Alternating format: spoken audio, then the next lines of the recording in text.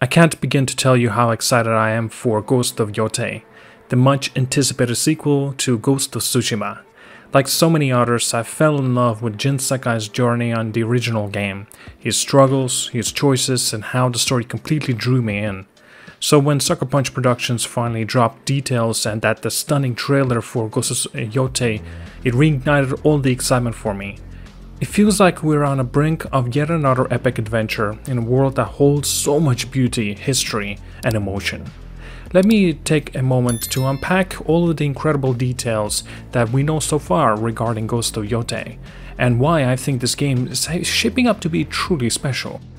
I'm gonna be completely honest here. When I first seen that Ghost of Yotei will not feature Jin Sakai as the main protagonist, I had a lot of mixed feelings. Jin was such a compelling character, one of the most memorable in recent gaming history for me.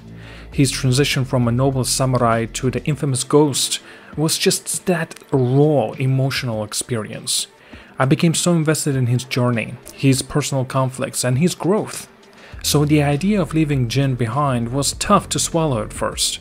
Part of me wondered how I could connect with another protagonist as deeply as I did with him. But after letting it sink in, I began to see the potential of this new direction. Ghost of Yotei isn't about replacing Jin, it's about expanding the universe, introducing fresh perspectives, and exploring a new chapter in a world I've come to love. After seeing the trailer and getting to know more about Atsu, the new protagonist, my initial hesitation turned into genuine excitement. There's something thrilling about diving into a completely new story while still staying in this beautiful crafted world. So let's talk about Atsu, the new protagonist who will be leading us through the world of Ghost of Yotei. Atsu is a female samurai, or maybe a ronin, voiced by the immensely talented Erika Ishii, hopefully I'm not butchering her name, who many may recognize from her role as Valkyrie in Apex Legends, or from her work in Dimension 20. Atsu's story takes place over 300 years after Jin's era, which is a huge leap in time. This means that we're stepping into an entirely different period of Japanese history, and while Jin's legacy might not directly touch the story, the spirit of Ghost of Tsushima is alive and well. I'm particularly excited about the fresh perspective that Atsu brings to the table. Her journey seems to center around the themes of vengeance and survival, and the trailer hints at that is that her being haunted by Ronin samurais. That dynamically alone sets the stage for a complex and emotional charged story. I've always admired how Sucker Punch developed layers, the multi-faced characters, and I'm looking forward to seeing how they shape Atsu's story. A female samurai protagonist opens up a world of new storytelling possibilities, and I'm eager to see how her story unfolds. One of the aspects I'm most excited about in Ghost of Yotei is the change in setting. This time we're leaving behind the familiar island of Tsushima and heading north to Hokkaido, specifically around the magnificent Mount Yotei. I think this shift is going to give the game a fresh feel, while still maintaining the atmosphere that made the original so captivating. The trailer shows us sprawling landscapes, dense forests, and towering snowy peaks. Sucker Punch has made it clear that they took the research trips to Hokkaido, and their attention to detail shines throughout in every frame of the trailer. I was particularly drawn to how beautifully they have created the geography of the area. It feels rich, alive, and full of possibilities. I can't wait to explore every inch of this new world, especially knowing how deeply immersive their environments were in A Ghost of Tsushima. And there's more to it than just beautiful scenery. Hokkaido, unlike Tsushima, wasn't fully colonized until the 1800s. This means that the culture and historical themes will be explored in The Ghost of Yotei will be distinct from what we have seen before. There's a chance to dive into a different part of Japanese history, and I'm intrigued to see how Sucker Punch handles this new era. The open world design in Ghost of Tsushima was one of my favorite aspects of the game. The sense of freedom, the ability to explore, discover hidden stories, and engage in intense battles made it such a memorable experience. Thankfully, it looks like Ghost of Yotei is going to follow that similar formula, but even more to offer. The trailer showed Atsu riding on a horseback throughout the vast open landscapes, bustling towns, and scenery fields.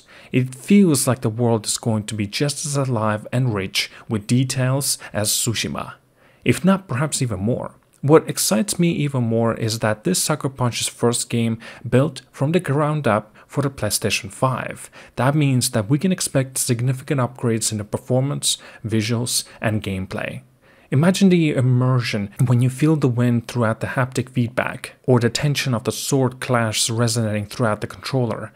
I can already picture myself getting lost in this world for hours on end. Let's talk about the visuals for a second, because Ghost of Yotei is shaping up to be a true next-gen showcase.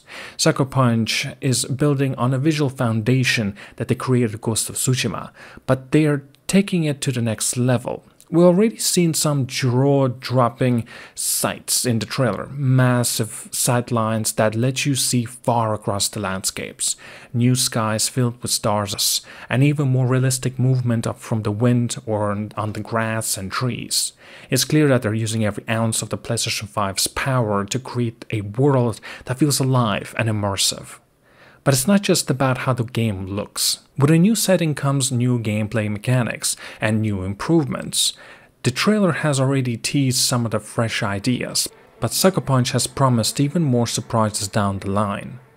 I'm especially curious to see how combat will evolve with Atsu. Will she have different techniques? And since we already know that she can wield 2 katanas at once and different varieties of weapons included, just how also be an improvement we will see in the stealth? How will there be differences in terms of the exploration? It's just these questions only add up to my anticipation, and I can't wait to see what Sucker Punch reveals in the upcoming months. One of the more intriguing moments in the trailer is when Atsu encounters quite a massive wolf. At first it looked like a wolf is going to attack her, but then it just kind of, runs off, almost like it's chasing something unseen. This moment was fascinating to me because it felt, somewhat symbolic, like the wolf is tied to Atsu's journey somehow. Could it be a companion or a guide? Or maybe even a reflection of her inner turmoil? I just don't know for sure, but I'm hoping that the wolf plays a significant role in the game. Let's be real, who wouldn't want a giant wolf as a companion during the epic samurai battles? If Sucker Punch gives us the ability to interact with and maybe even bond with this wolf throughout the game, I think it could add an emotional and dynamic layer to the story. Plus, if we get the pet to wolf, that's a bonus. Given the excitement surrounding Ghost of Yotei, I would not be surprised if this becomes the Game of the Year contender in 2025. The success of Ghost of Tsushima has set the bar incredibly high, but everything that I've seen and heard about the sequel makes me believe that Sucker Punch will deliver. With a new protagonist, an incredible setting, enhanced visuals and gameplay, this could easily become one of the standout titles of the PlayStation 5 generation. Sadly, we'll just have to unfortunately wait till 2025 to get our hands on Ghost of Yotei. It feels like a long way off, but honestly, I'm okay with that. I'm glad Sucker Punch is taking their time to perfect every detail. In the meantime, I'll be keeping a close eye on the new reveals and gameplay footages as we get closer to the release date. There's so much more to learn about Atsu's journey, the people, the animals that she'll meet along the way, and how her story will unfold. Ghost of Yotei is shaping up to be everything I could have hoped for in a sequel, and even more. While I initially had mixed feelings about moving on from Jin Sakai, I've come to appreciate the new direction Sucker Punch is taking. Atsu's journey, the breathtaking setting of Hokkaido, and the promise of the new gameplay, mechanics, and emotional storytelling has me more excited more than ever.